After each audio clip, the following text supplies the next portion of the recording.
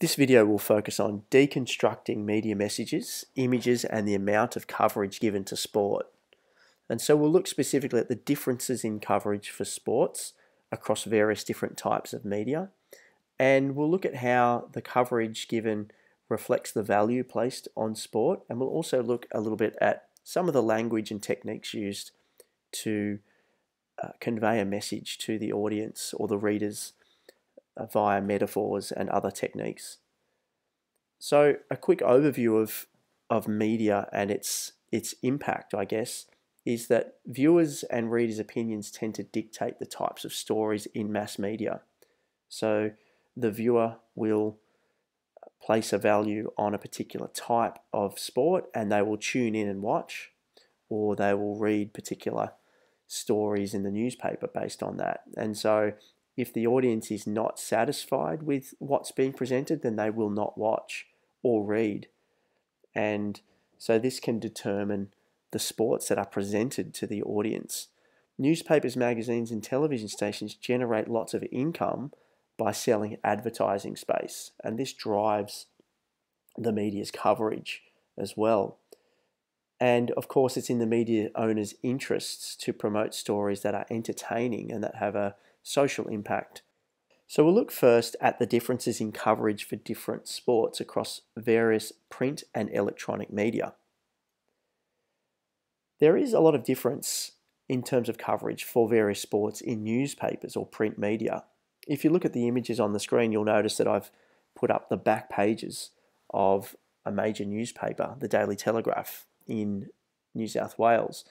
Generally speaking, the sports stories that are on the very back of the newspaper would be considered the most important stories.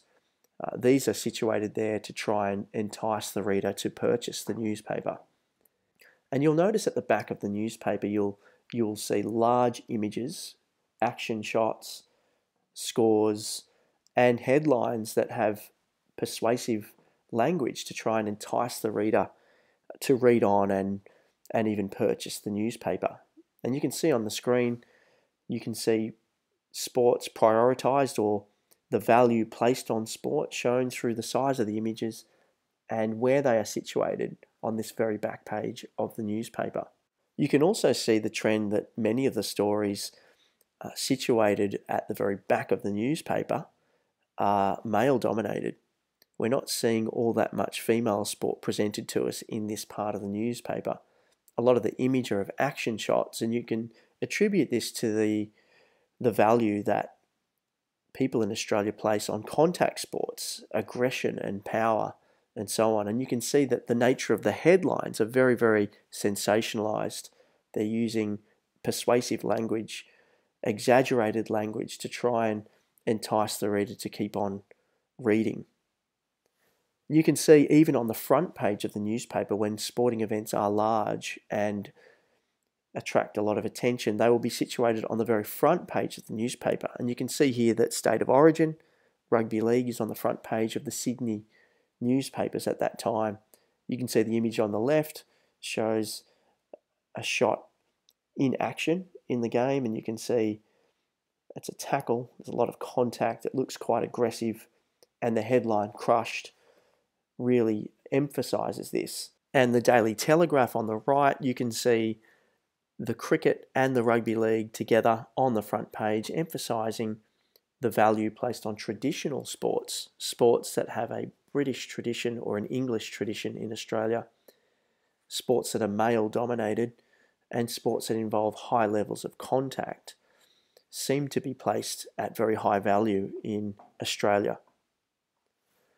And we can see here the differences in coverage for different sports across electronic media, and we see the same kinds of trends with streaming services like KO and pay television like Foxtel. You can see that as part of their packages, they do advertise certain sports over others because of the perceived value or popularity of those sports in our society.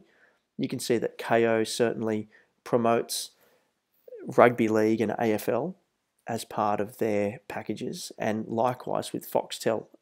You can see that offering every NRL and AFL game is part of the promotional package for people to take up pay TV. And this coverage is widespread across their platforms. There are dedicated channels for the AFL and the NRL on Foxtel, and this shows a high level of value, a high level of interest in these sports. And this is consistent with the online platforms of the newspapers and other sports news services. You'll notice that sport is presented in a particular way to favour or to present more of certain sports over others. You can see the menu at the top even lays out the sports in accordance with how much news there is available to those sports. And if you have a look at the top, most of those sports do have a tradition in Australia. They are generally male dominated, and the majority of them are contact sports. And you can see on here there is a story involving a female athlete, but it does happen to be a story involving something other than her actual swimming ability. So you can see that the stories that are popping up for women might not necessarily be about the sport, whereas if we look at the rugby league stories are focused on the sport itself. And you can see here, just as a summary, general trends in coverage. Male-dominated sport does receive more coverage in print and electronic media, and the images and headlines are larger. They're situated closer to the back, which is considered prime position. Sometimes they're even on the front pages. And the images for males are generally action shots, and females are usually in training or posing. And we also see contact sports tending to receive more attention. Australian society tends to celebrate aggression, power, speed, and collisions as part of our sporting culture. But we also see traditional sports receiving more coverage and sports that align with Australia's cultural traditions. So NRL, AFL, cricket, rugby, football or soccer, and tennis. Many of these sports have a history that date back to our English origins. So they've been around for a long time and they have a greater connection to our culture. And sports that involve international competition are generally prioritised, and this can promote tribalism and national pride and identity. Olympic sports, the Football World Cup, the Ashes cricket, Grand Slams and Davis Cup in tennis tend to be well covered and prioritised in our print and electronic media. And we see sports where Australia is generally successful receiving a lot of coverage as well.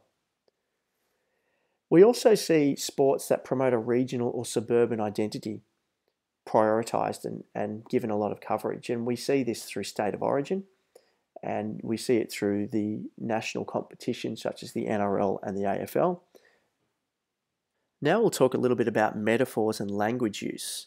A metaphor is a figure of speech in which a term or phrase is applied to something to which it is not literally applicable, in order to suggest a resemblance. So it's using one thing to describe another, but it must not be alike in reality.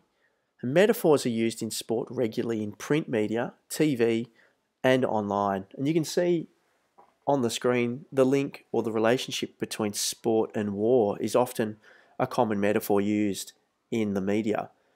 And you can see here epic battle is used often to signify a confrontation between two teams, and you can see the link to battle or war is something that's used regularly throughout, and this is used to enhance the connection to the public and attract interest from readers.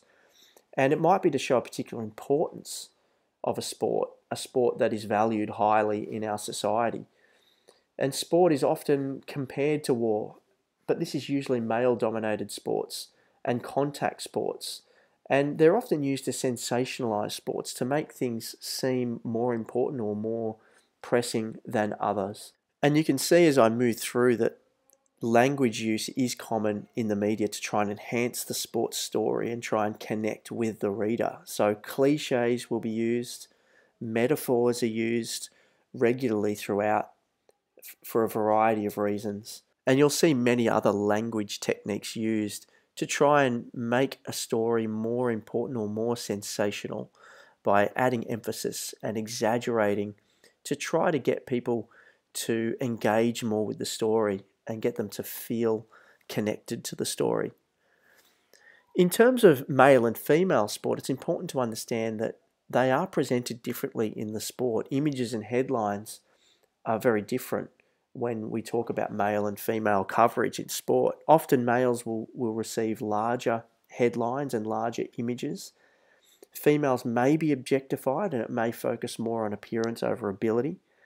And the female coverage might depend on perhaps their appearance and marketability. And you can see these stereotypes and inequities that come out through media coverage. Male sport is often deemed powerful, aggressive, competitive, and these are attributes that might be valued by our society. And so we will see certain primetime coverage in TV media or even online as well allocated to sports that are perceived to have more value. So AFL and NRL at prime time between 7:30 and 9 p.m. and you might see netball and the W League played at times when there are less people watching on TV. And so we can attribute this to the amount of coverage and also to the value placed on the sport. And you can see that many people in society have spoken up about the issue of the lack of coverage. And it is an issue because we have many world champion female athletes who are not getting the coverage that they require or deserve. And this is affecting their ability to earn money and be professional and get the exposure that they require to be successful. And you can see in this little table here the amount of coverage allocated to male sport versus female sport. You can just see the gaps in that are quite substantial. And we also see coverage focused towards, as mentioned, contact sports, but we also see violent images and sensational images being focused on more than others. And some sports stars tend to get more coverage than others because of this.